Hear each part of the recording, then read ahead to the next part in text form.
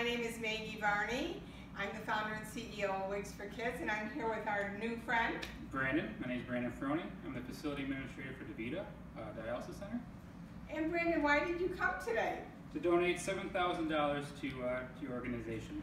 Oh my goodness, wow. So tell me a little bit about your company.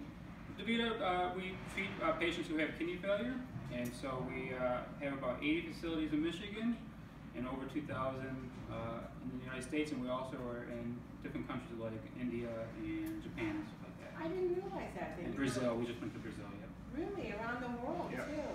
You know, I say that, our children who experience hair loss, I always say that it's not a local problem or national, but it's universal. Yep. Obviously, kidney disease as well. Exactly.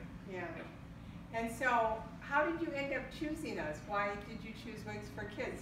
Why were we so blessed? So this year I wanted to donate to something that would help the kids out, having kids and knowing how important it would be. So that's why I had chosen Wigs for Kids.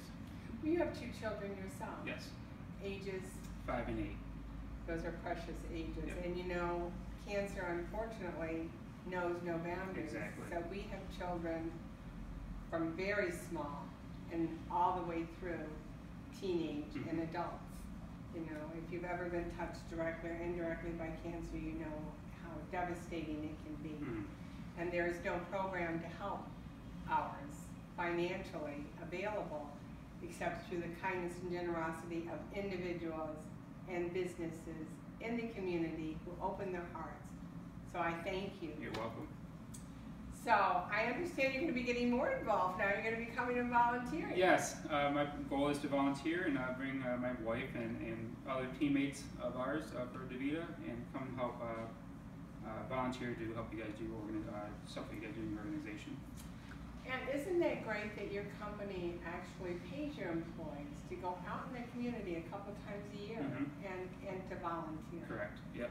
I think it brings it more to life. They can come and see where their money goes, meet the kids, and get more involved. Yep. I thank you. You're welcome. And I'll see you at the gala. Okay, thank you. All right.